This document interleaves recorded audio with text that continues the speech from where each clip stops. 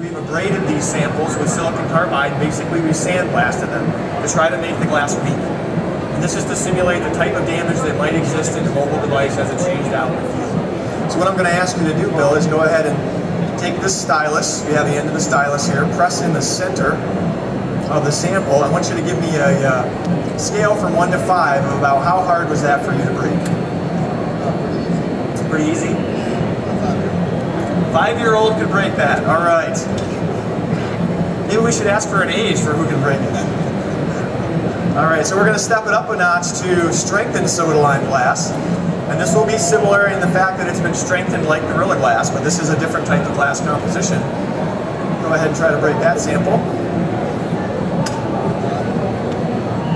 A little bit harder. 10-year-old. All right, we're up to 10-year-olds. Here we go. All right. So now we're going to bring in Corning Gorilla Glass. I'm going to go ahead and have you do your best or your worst. And start pushing anytime. Don't hurt yourself.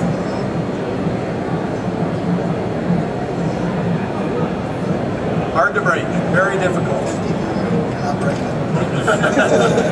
We should get one of the guys boxing over here to come over maybe. But, sure, one shot. Good try, though. Good try. All right, so we're moving on. Thank you, Bill. Appreciate it. Through the same glass, we have 1.1 millimeter non-strengthened soda lime. Josh is going to go ahead and try to break that sample. So we're up to 30 pounds. 44-pound force on that sample. You can see it's broken. So that's what a 5-year-old equates to in Bill's scale. All right. Now we'll do a strengthened piece of soda lime glass. Again, this is 1.1 millimeters thick as well. Going a little bit past the non-strengthened soda lime. And there we are at 72. So there's an enhancement with a chemical strengthening process. So that's great. But we're going to step it up to Corning Gorilla Glass 1. This is the leading product in the market today. Josh's going to go ahead and load this up as best he can. So he's on one finger, now he's up to his hand now. 60, 70, two hands, 80. Get it up over 100, there we go. Keep going. Up there, up to 120, 123. All right, so we're way beyond what we're seeing with the other glass. That sample has not broken. And that's Corning Gorilla Glass 1. And I should also mention, that was 1.0 millimeters thick. 10% thinner than the soda lime glass, so there was already a disadvantage in terms of thickness over the previous two glass samples.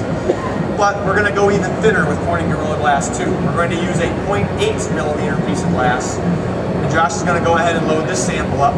Same abrasion technique, same amount of damage.